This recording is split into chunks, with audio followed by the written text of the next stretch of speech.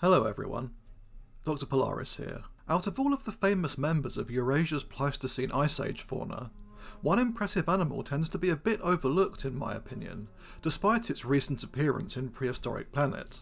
This is of course the mighty Elasmotherium, an enormous elephant-sized rhino that was native to the open grasslands of central Eurasia between the late Miocene and the late Pleistocene. Ranging from eastern Europe to northern China, this specialised grazing herbivore was a member of the familiar family Rhinocerotidae, while also belonging to the entirely extinct subfamily Elasmotherium. These animals diverged from the common ancestor of all living rhinos between 34 and 22 million years ago, probably during the Oligocene, seeing that readily identifiable early members of this group are known from the very beginning of the Miocene. Elasmotherium started off pretty modestly, with the basal Bugti from the earliest Miocene of Pakistan being about the size of a Malayan tapir.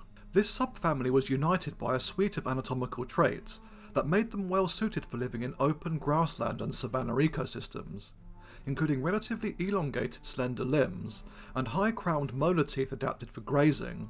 Such adaptations made Elasmotheriums highly successful and diverse during the Miocene, a period in which warm savanna-type ecosystems could be found across much of Africa, Eurasia and North America. Many forms possess nasal horns, while the derived Sinotherium and Elasmotherium itself instead had a large dome or boss that developed on the top of the skull roof, which is often thought to have been an attachment point for a frontal horn, with the nasal horn being absent. Elasmotherium was traditionally thought to have had an extremely large and elongated frontal horn, although no physical evidence of this has ever been found.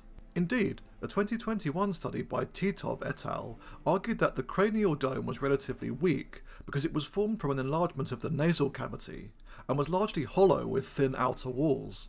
Therefore, the skull couldn't have supported an enormous horn as has often been depicted in paleoart, and was instead covered with a hard keratinous pad.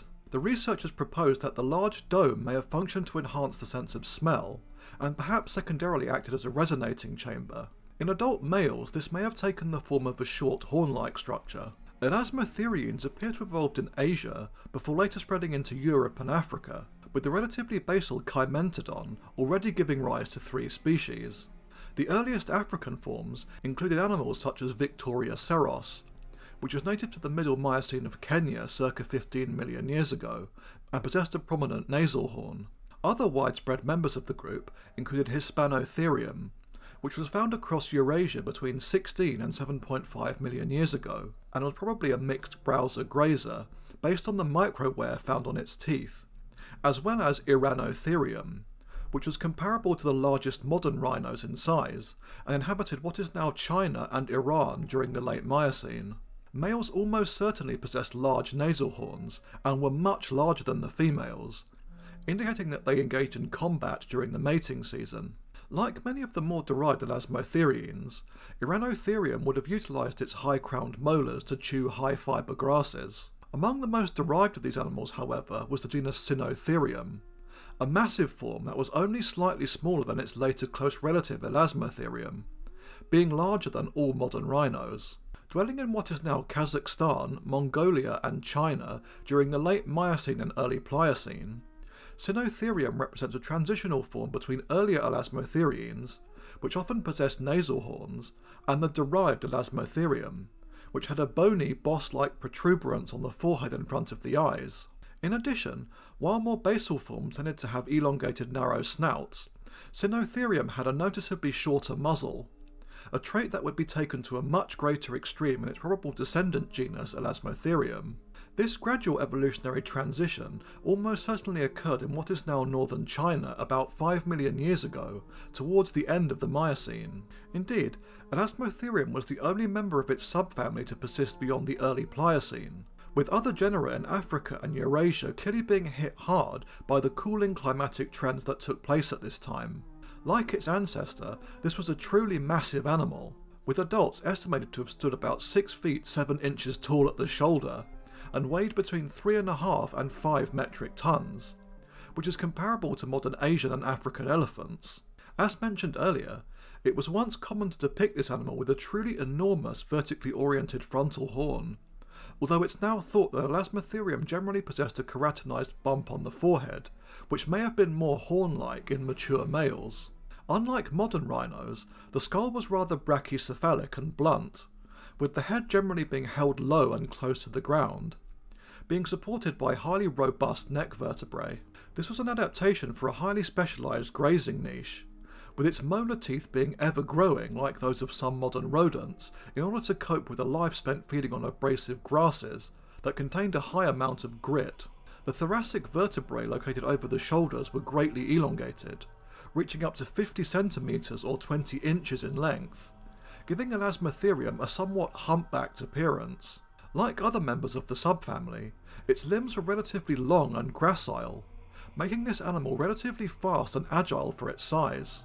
It also lacked incisors at the front of the jaws, and would have instead utilised flexible lips to seize vegetation. It's also been suggested that Elasmotherium may have also fed on roots and other underground parts of plants such as roots and tubers, perhaps to an even greater degree than the above ground parts, using their heavily ossified snouts in combination with their powerful neck muscles to turn over soil in search of food. At present, 4 species are known, which can probably be considered an evolutionary sequence of one developing into the next, with these being, in chronological order, E. chaprovicum, E. pei, E. caucasicum, and E. sibiricum. Taken together, these inhabited a range that extended from what is now Ukraine to northern China, with the earliest definitive examples of the genus appearing about 2.6 million years ago. Despite being one of the quintessential Eurasian Ice Age animals, alongside the contemporary woolly mammoth and the giant deer Megaloceros, it is noteworthy that Elasmotherium did not inhabit particularly snowy environments, instead preferring the vast open grasslands of the lower mammoth steppe, where it occurred in areas that also contained meadows and forest steppe. This probably indicates that the genus possessed a hairy coat, similar to that of the smaller woolly rhino. During the Pleistocene, Elasmotherium dwelt alongside the steppe mammoth Mammuthus trogontherii, the steppe bison Bison priscus, as well as the still-living Saiga antelope. Like modern rhinos, these enormous animals were likely mostly solitary, and may have been relatively rare components of the ecosystem. This, in combination with the slow rate of reproduction, would have made the genus relatively vulnerable to environmental stresses. While it was once thought that Elasmotherium sibiricum died out roughly 200,000 years ago, more recent evidence suggests that it survived on the southern edge of the mammoth steppe until at least 39,000 years ago, well into the last glacial maximum.